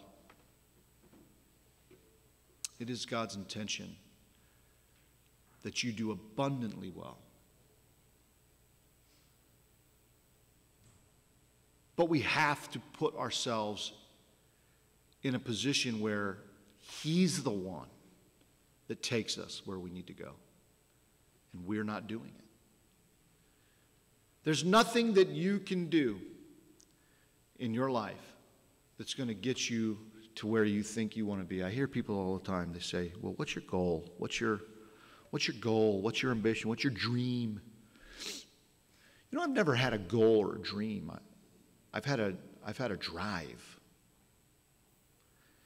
But if you think about my goals and my dreams, and even yours, you may not even know what your goal or dream is. You know, some people have the dream to be an astronaut and they become it. Some have the dream to be a mechanic and they become a mechanic and have a mechanic shop, or they have the dream of this or that. You know, I dream to do, and I've come to a place where, you know, last week, where I want to wake up every single day in the purpose of God. Every day, wake up in the purpose of God. And sometimes you're not doing the purpose of God when you wake up. You're just, you know, you just feel like you're grinding, okay? You're going to work, you're doing your stuff. But that greater purpose that is out there that exists for you, are you every day in it? Sometimes it's just you have to do it. And I don't know what necessarily that purpose is for a lot of us, right? I don't know what that is, and I don't necessarily even know what the purpose is God wants from me. But it's His purpose for me. It's not my own. You have to be in the same position.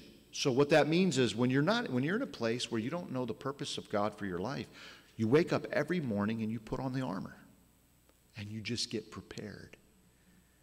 You prepare yourself to go wherever God has called you to go. Whatever battle He's called you to, you prepare yourself for that battle. You put on your armor and prepare yourself for battle. There's a story here in this.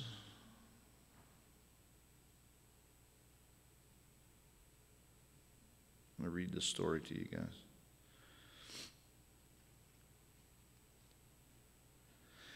There's a wealthy businessman and his coachman. And you guys know what a coachman is? Someone who drives the cart, you know, has the horses.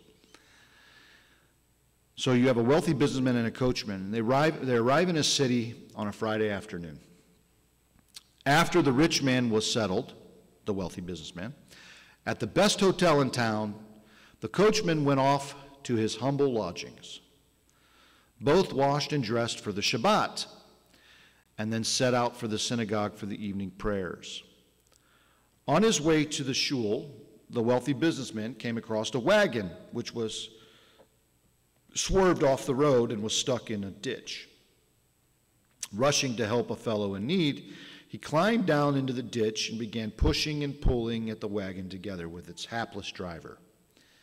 But for all his good intentions, the businessman was hopelessly out of his depth.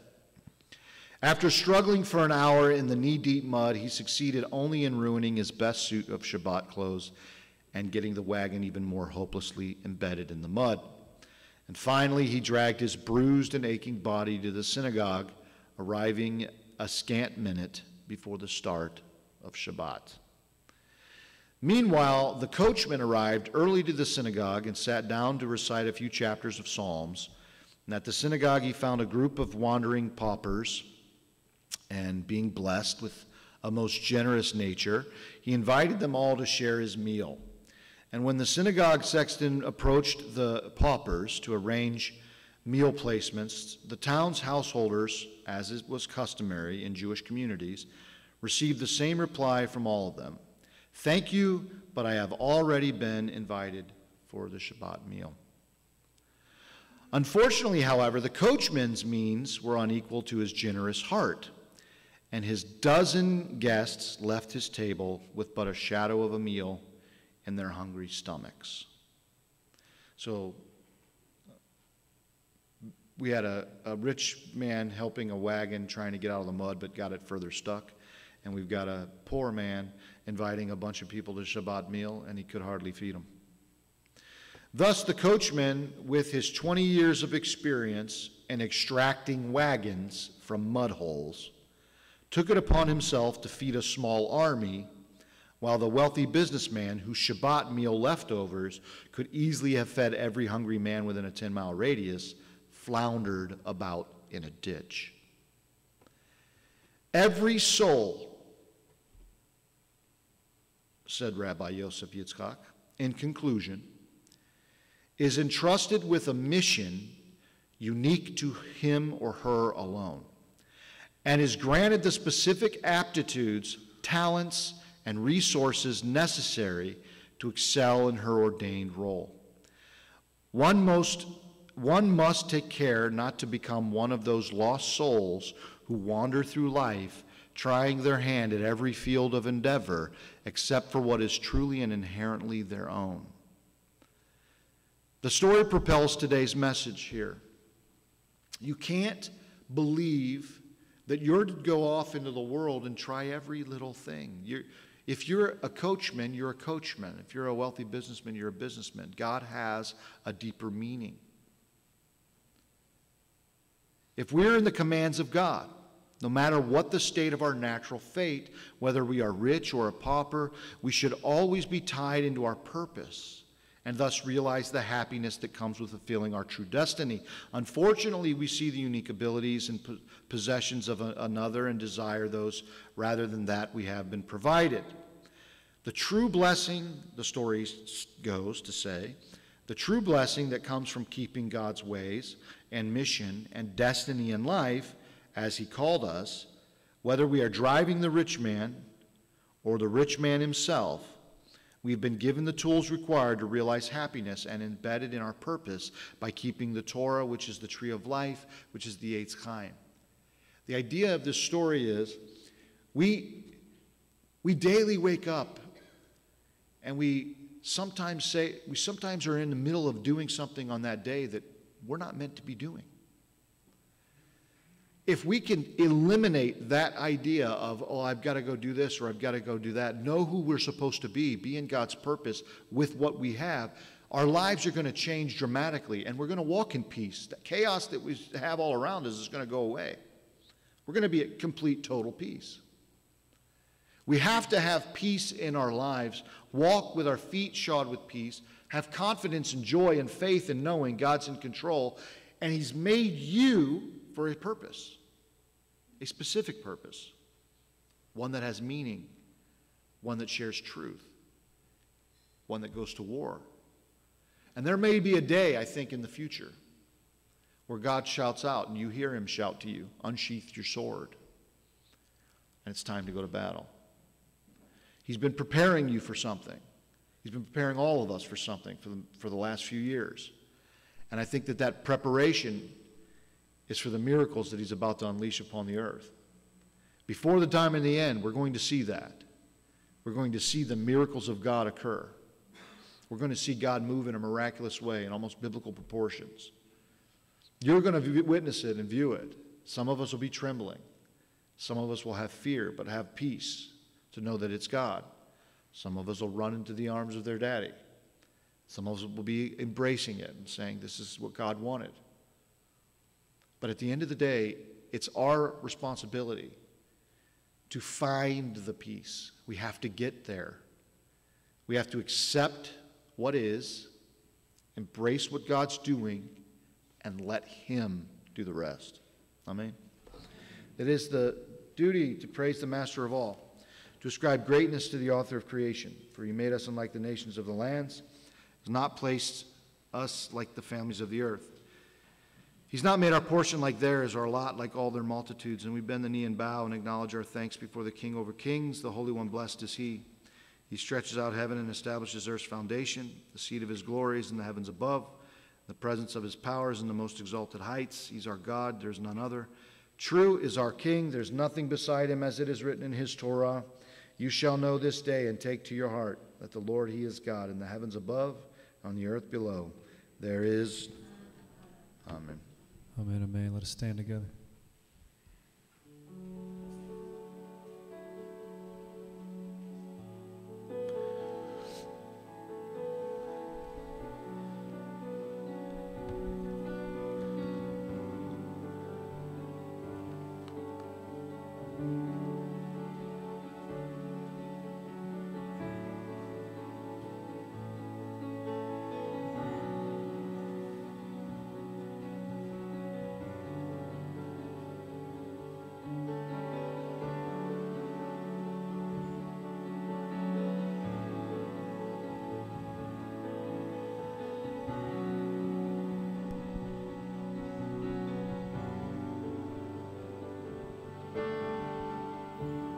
Lord, we come to you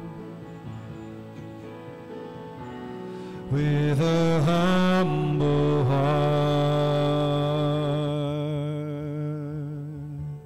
seeking more of you, wanting less of me, wanting more of you.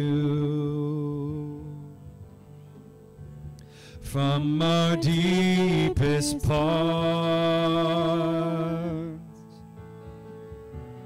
God of mercy, here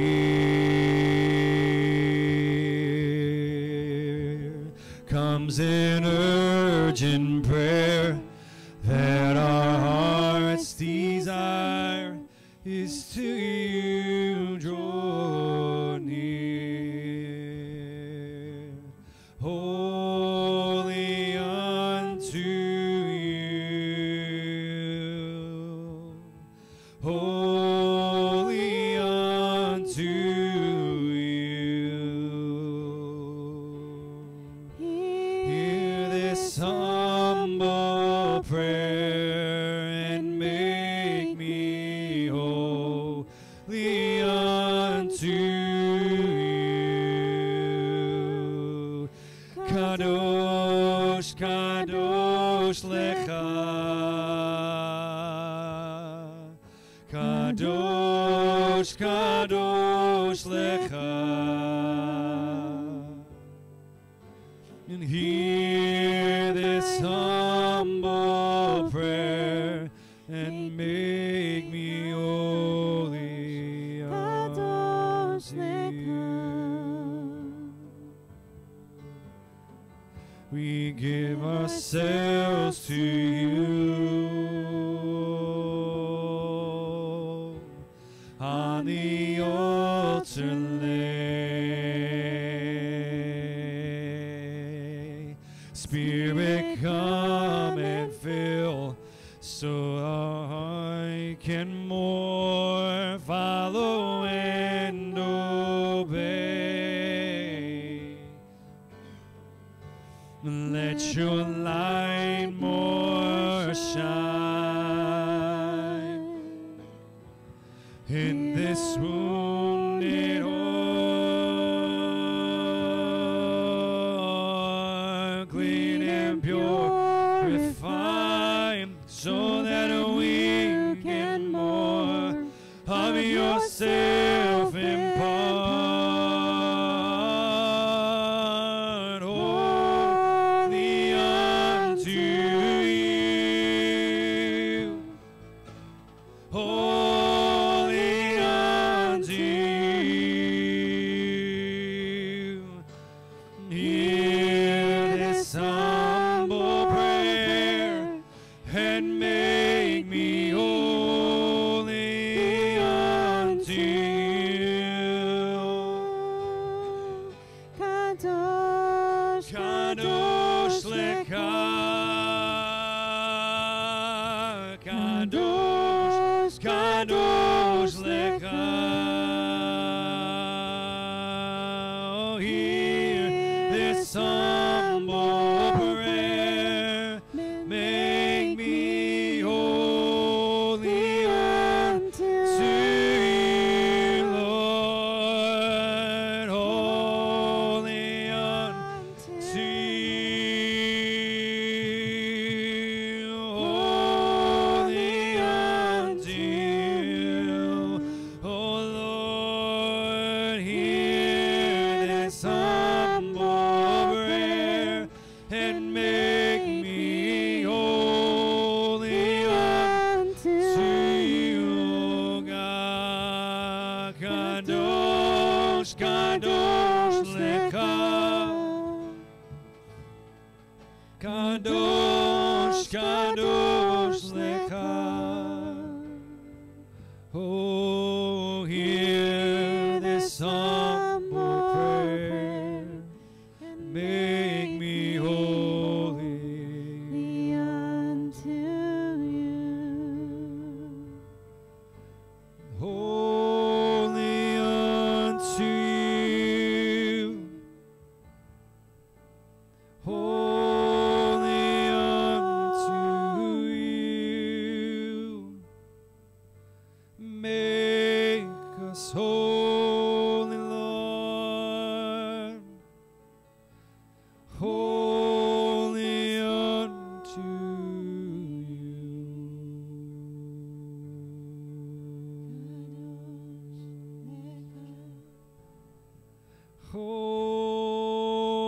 Holy unto you.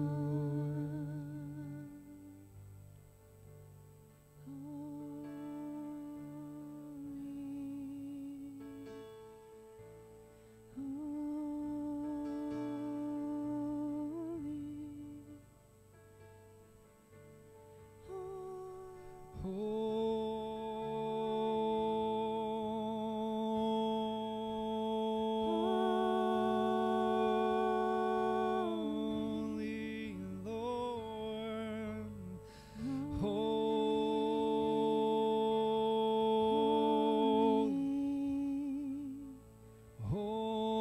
holy to you we sing, holy,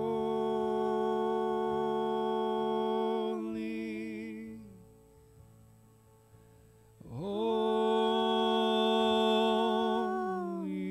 Lord, we desire to be holy. We desire to be like you. Oh, we lift up these hands in worship and we pray for you to come and make us holy, Lord. We need you. Oh, we need you, Lord. We need you, Lord, to move how you move. We need you. Oh, God, we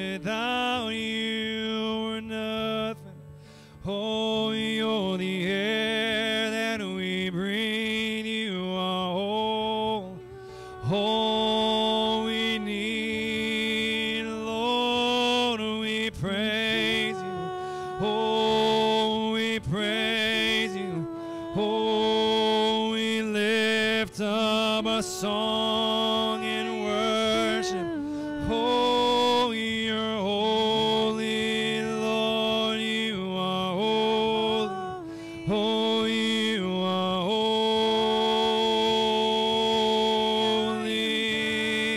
You are holy. You are holy. You are holy. Oh Lord, you are holy. Oh, you're holy. You are holy. Oh, you are holy, Lord.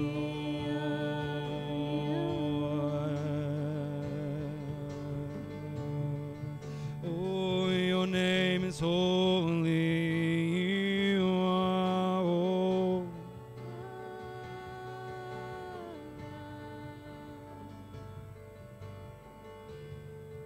Oh, we come to your throne, oh God, and we ask for you. We ask for you. We love you, oh Lord. Oh, we ask for you, Lord, our God, our King, holy unto you, holy unto you. Come and hear our prayers, and oh Lord, and make us holy.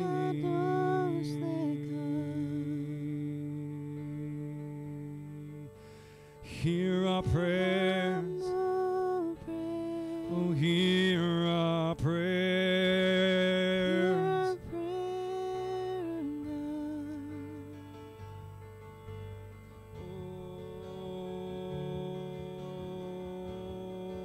Lord,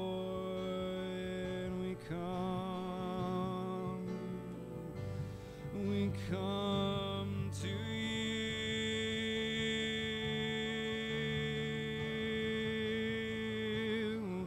We come, oh God, we come, oh, we come to you. Our hands are open, our hands are raised.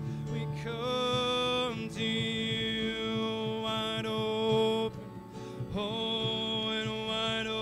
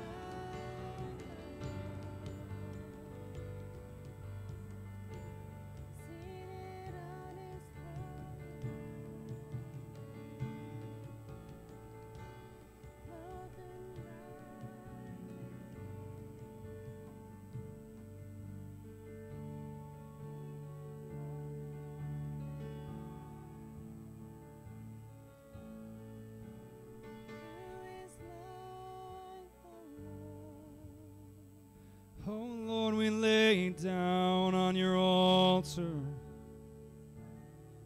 Oh, we lay it down, Lord. Burdens we lay down for you.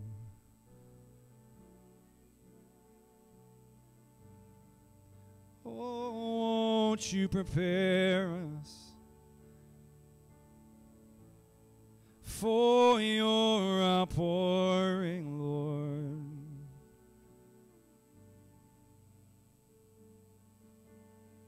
For your presence, Lord, prepare our hearts.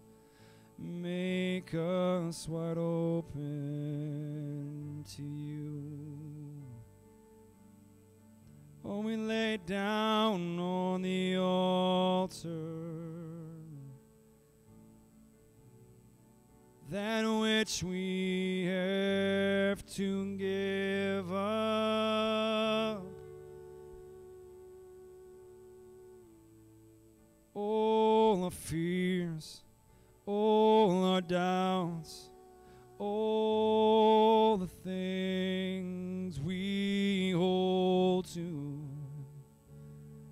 Instead of you, Lord, instead of you, we lay them down.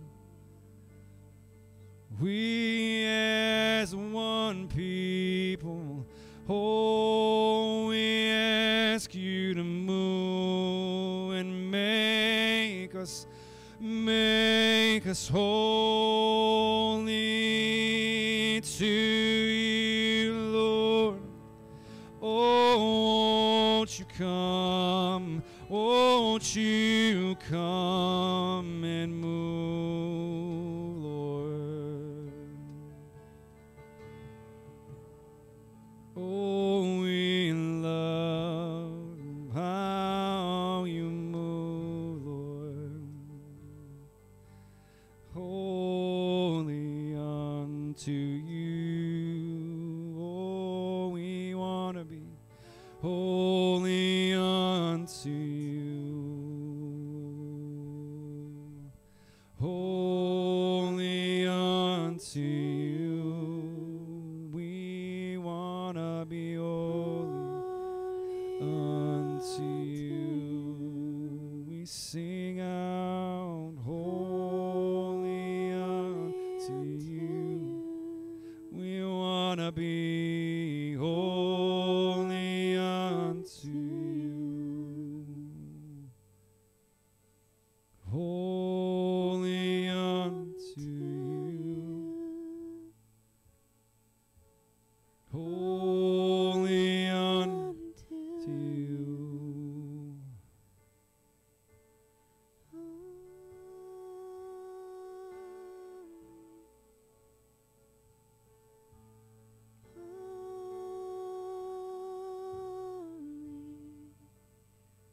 Prepare us, Father.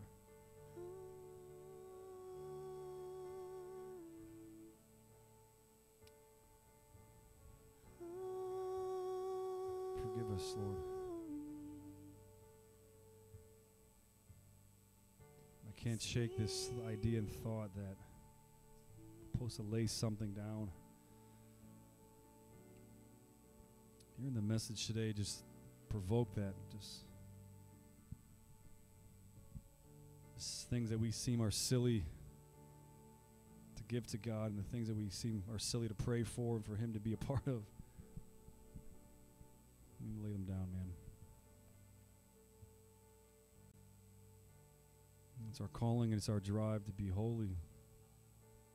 And what are we doing with that?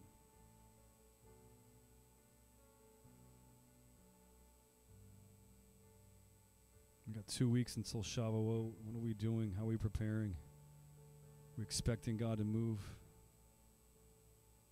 Just another holiday? Another day? Could be.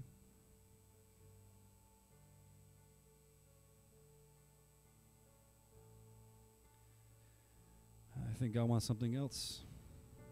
I can't shake that today. I can't stop providing time for us to lay some things down, for some searching of our hearts, some trying of our faith today,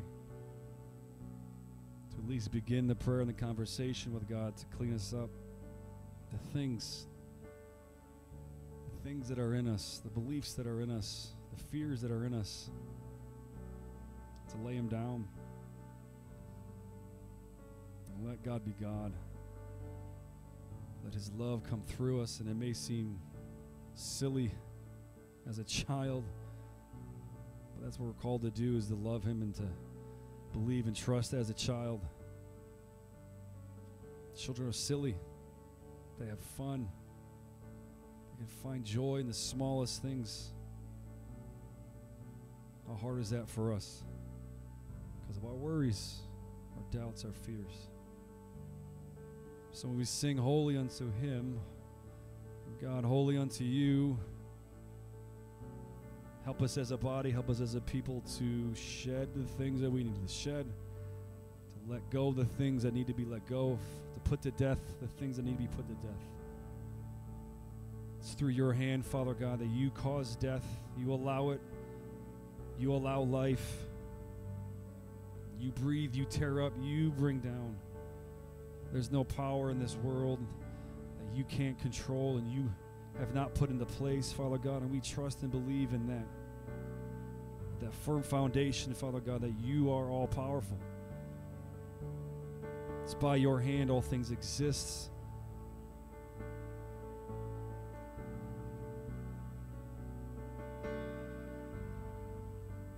So we sing, Father God, and do a work in us. Please, Father, do a work in us. Prepare our hearts to be wide open for you on Shavuot, Father.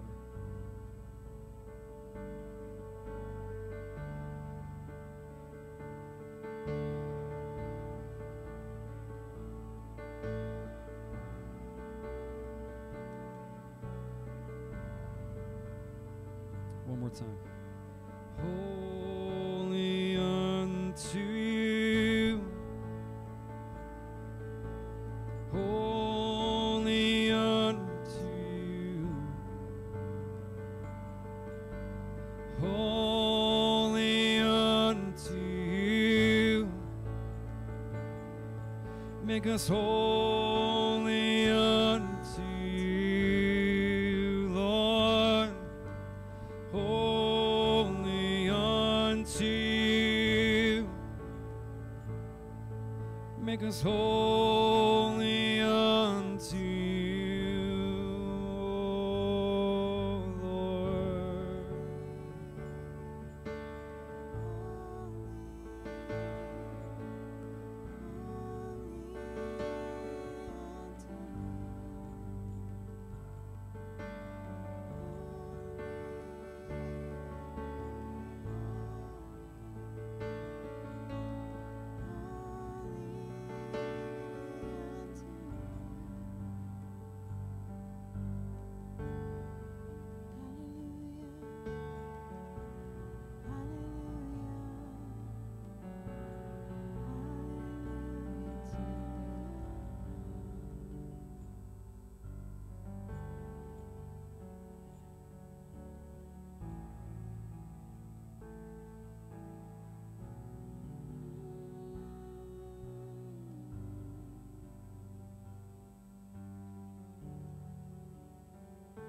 Hallelujah. Hallelujah. Hallelujah.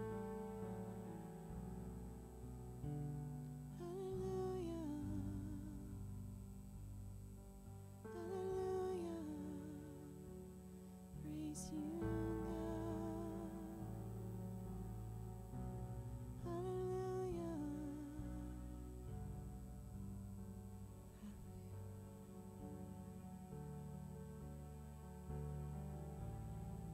Sing with the angels today.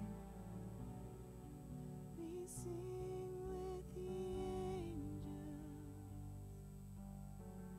as they circle your throne above, crying out, holy, holy, holy. Holy, Your presence is sweet.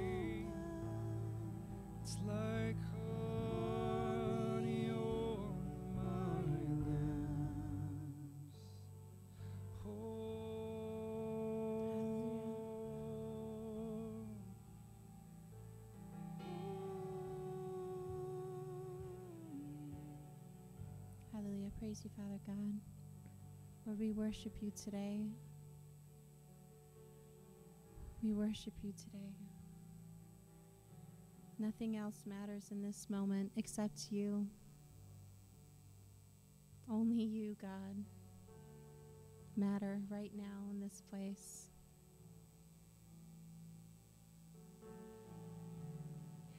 Hallelujah.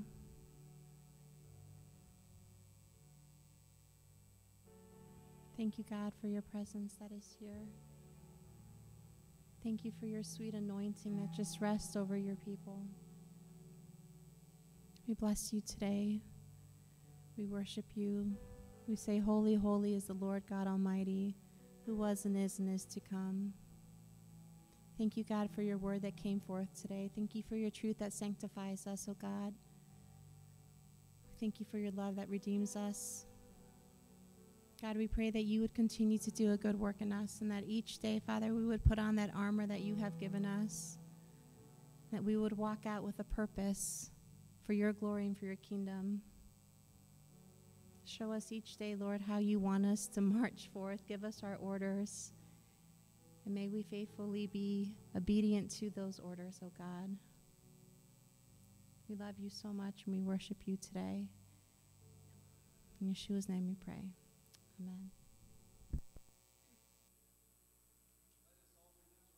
Blessings that come forth from the throne of God are what? Nothing will what? As we say together, Yevareka ka Adonai garish mereka, Ya'er Adonai panava leka mibeneka, Isa Adonai panava leka ve'asem leka shalom. The Lord bless you and keep you. The Lord make his face to shine upon you and be gracious unto you. The Lord lift up his countenance and give you his shalom. Shabbat shalom, shalu shalom, Yerushalayim. Pray for the peace of Jerusalem. Even come quickly, Lord Yeshua. Amen and amen. Before we have the announcements, which Jason's going to do again this week, Rubicine Yvonne has something to say. We just want to say Happy Mother's Day to all the mothers, and we want you all to know we love you, and we're so grateful for you. I mean, when the world is trying to do away with the position of motherhood, I mean, they're trying to downgrade it. We don't do that here. Mothers are important to us, and we want you all to know how much we're blessed by you all, and we want you to have something. We want you to take a flower today home, and every time you look at it, try to keep it alive. And every time you look at it, just know that you're loved here. And there's a couple men here. Danny, take your wife home a flower. Anthony, take your wife home a flower. Ben, take your wife home a flower. If you're a mom, please come up and get a flower. Okay? Hey, Tina, hold on 1 second. Wait a minute, one other thing. There's these little, I forget what you call them, card holders in the middle of the tables. And there's a little card on them. Shirley's been making the parashah reading and putting it in the middle of the tables. Take the time to read it again. She wasn't sure anybody even noticed it, but I want her to know that we all did notice it. Yep. So just take the time to read them and maybe talk about it at One.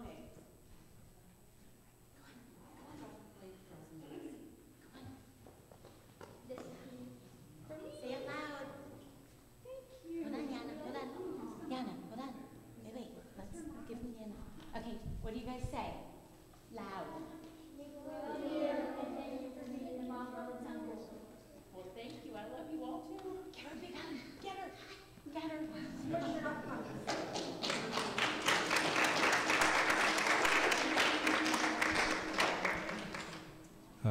Not too many announcements. Stephen, this week's yeshiva? No yeshiva is canceled. Okay. Telpio, youth group class? Vera will get a hold of you. Shavuot is, again, just under 2 weeks away. Plan on that. And then any other announcements that we need to make for today? All right, let's go eat. Blessing together. We say Baruch atah Adonai Eloheinu melech haolam hamotzi lechem min haaretz b'shem Yeshua Mashiach. Amen, amen. Shavuot tov.